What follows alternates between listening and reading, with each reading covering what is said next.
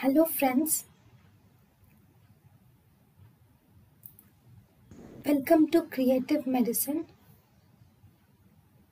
In this lecture, we will learn about. Hello friends, let us now learn about the mannitol and cardiac failure.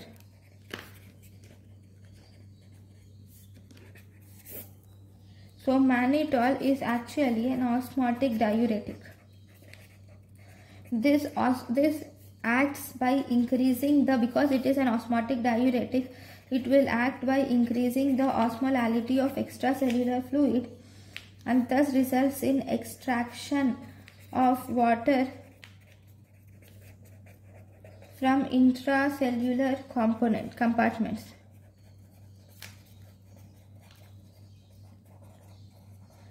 To extracellular fluid.